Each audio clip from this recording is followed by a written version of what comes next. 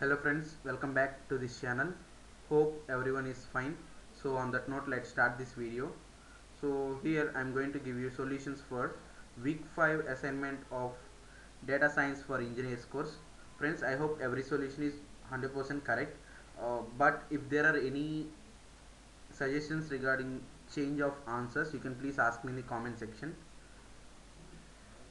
You can suggest me if you differ from what I have given.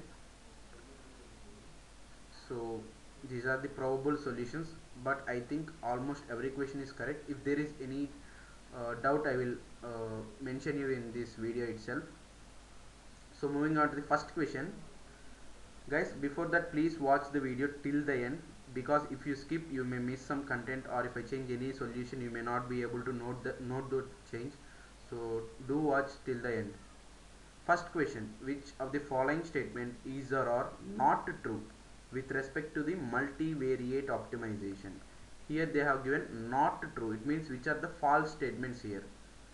So generally, the gradient of a function at a point is parallel to the contours. Actually, what I have got is it should be perpendicular, not parallel.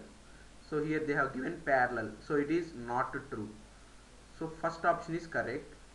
So here then automatically second and fourth option will be eliminated because there is no one here. So it should be a battle between the first and third options. So let's see the other one. So here in the fourth option, Hessian is not a symmetric matrix, but Hessian is a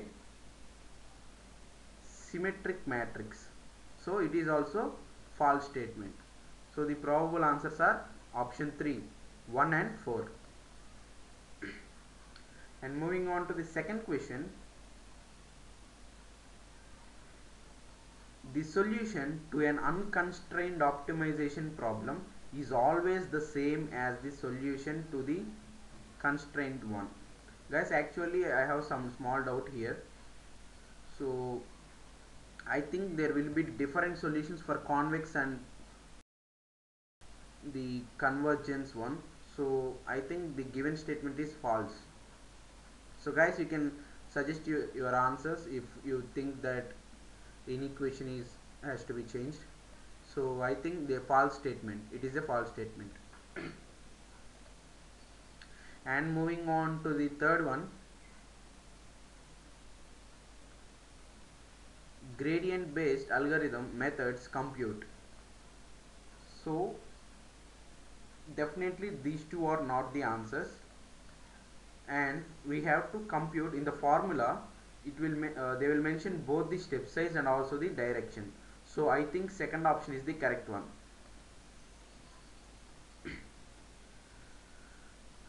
And moving on to the fourth question,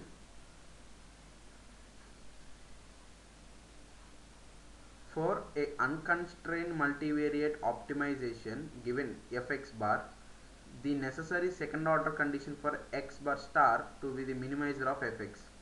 So the most probable solution for fourth question is second option. It must be positive definite.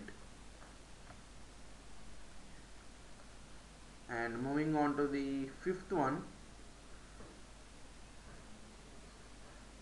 guys, here actually for 5th, 6th, 7th and also 8th questions, it will depend on this equation only. So fx1 comma x2 give the equation is x1 square plus 4x2 square minus 2x1 plus 8x2.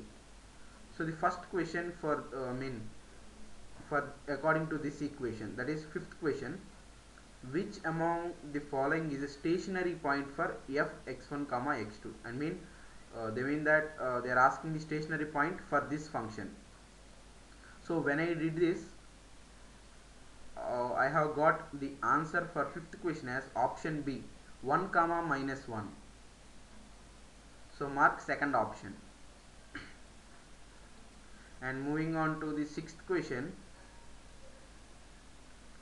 find the eigenvalues corresponding to Hessian matrix of F.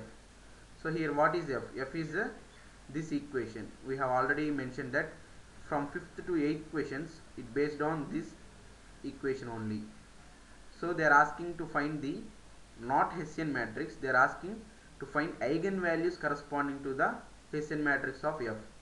So when I did this, I have got the eigenvalues as 2 and 8. So which option? It is third option, 2 comma 8. And moving on to the 7th question, find the minimum value of F. I mean, we have to find the minimum value of that F of x1 comma x2 equation. So when I did this, I have got the answer as -5. So second option is the probable answer. And moving on to the 8th one,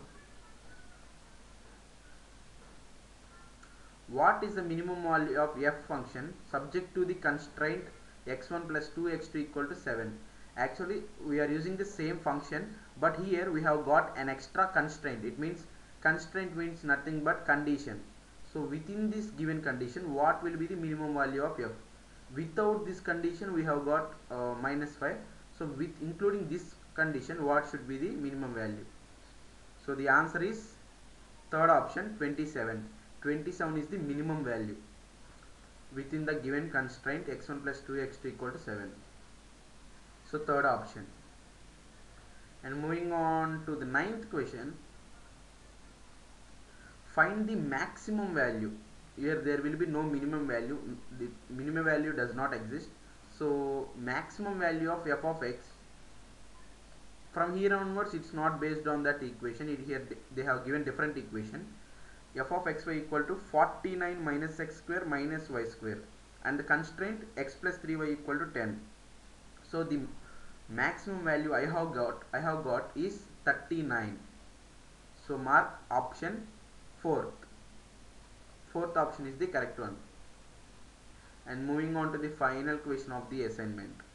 Consider an optimization problem, x square minus xy plus y square. So they have given three constraints. So the probable answer for 10th question may be third option, x square minus xy plus y square. So I mean, directly given equation, it is common in every option, plus mu1 of, if we send this 1 to left hand side and 2 also the same, and this -1 will give x plus 1. So all the constraints fulfilled in only one option, that is third option. So mark third option as probable answer. So friends, these are the solutions for week 5 assignment. Hope this video is helpful for you. If you feel the same, please keep supporting our channel. Like this video, share this video to your friends, and also subscribe our channel. So if you want to suggest any changes to the solution, you can do that in the comment section. So we'll try to give the best solution to our viewers. So for further more videos like this, keep supporting our channel. Until then, goodbye. Thank you.